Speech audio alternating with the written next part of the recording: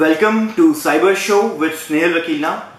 Friends, आज मैं आपसे कुछ इंटरेस्टिंग बात करूंगा in relation to a very useful app which is cam scanner.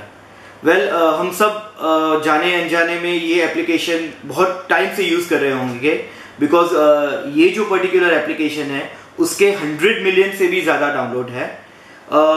Well, ये पर्टिकुलर कैम स्कैनर जो एप्लीकेशन है वो एक OCR technique which is optical character recognition उसके द्वारा यूज किया जाता है।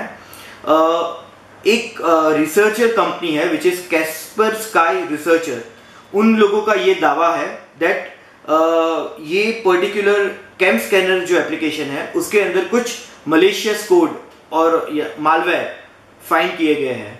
फ्रेंड, मैं आपको फिर से कहूंगा, malicious code are that application जो बुरे इंटेंशन से बनाए गए हो और वो आपको डायरेक्टली इनडायरेक्टली कहीं ना कहीं हार्म करेंगे, आपकी जो भी डिवाइस है उसको इन्फेक्ट करेंगे। इसमें कुछ ऐसी बातें कही जा रही है कि पर्टिकुलरली जब कोई यूजर कैम स्कैनर डाउनलोड करता है और उसमें जो एड्स आते हैं एडवर्टाइजमेंट, तो वो जो एडवर्टाइजमेंट है वो कहीं ना कहीं ट्रोजन से इन्फेक्टेड है। तो जब आप किसी एडवर्टाइजमेंट के अंदर क्लिक करोगे तो डायरेक्टली इनडायरेक्टली शायद आपको पता नहीं होगा और आपका जो पर्टिकुलर मोबाइल फोन हो या आपका जो लैपटॉप हो उसके अंदर ये जो ट्रोजन है वो इंस्टॉल हो जाएंगे and they will start their working और वो that would be very harmful to your device. वो आपके डिवाइस के लिए बहुत ही हार्मफुल रहेंगे। सेकेंडली, इट इज सेड कि ये जो पर्टिकुलर ट्रोजन मालवेयर है वो गूगल प्ले स्टोर में ही फाउंड किए गए हैं, लाइक iOS, मतलब कि एप्पल में they are not found yet. और हाल में अगर आप कैम स्कैनर को प्रॉपरली फिर से सर्च करोगे गूगल प्ले स्टोर में तो आपको पता चलेगा कि नाउ उसका जो पर्टिकुलर फ्री वर्जन है वो बंद हो गया है and it is only available with payment. मतलब वो पर्टिकुलर जो आई गेस 130 रुपीज उसका चार्ज है उसके द्वारा ही आप उसे परचेज कर पाओगे इन गूगल स्टोर।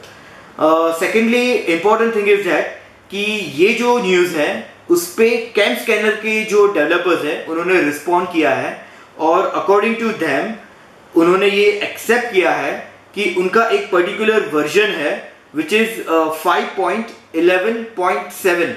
ये जो कैम स्कैनर का वर्जन है उसमें एडवर्टाइजमेंट .sdk जो फाइल है वो इन्फेक्टेड थी विद दिस मलेशियस कोड्स और उन्होंने ये चीज एक्सेप्ट भी की है और उन्होंने ये भी कहा है कि they will take strict action against all this third party add hubs. Well, ये एक बहुत इंपॉर्टेंट चीज है क्योंकि हम सब डायरेक्टली इनडायरेक्टली ये जो पर्टिकुलर एप्लीकेशन है उसको बिल्कुल यूज कर रहे हैं and it is very useful application. सो अगर आप इस एप्लीकेशन को यूज कर रहे हो तो मैं आपको ये कहूंगा कि फॉर प्रोटेक्शन सबसे पहले तो इस एप्लीकेशन को आप अनइंस्टॉल कर दीजिए।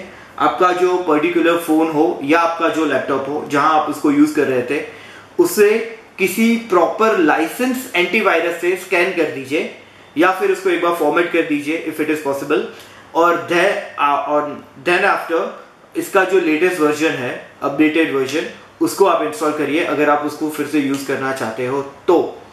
वेल, आई होप कि आज का ये जो इम्पोर्टेंट हमारा टॉपिक था in relation to cam scanner malware attack वो आपको कहीं ना कहीं हेल्पफुल होगा और it will save your data inside your phone. So be very careful. हमारा जो नेक्स्ट एपिसोड रहेगा that would be a very special episode, उसको आप बिल्कुल मिस मत कीजिएगा and till then keep watching cyber show with Snehal वकीला। Thank you.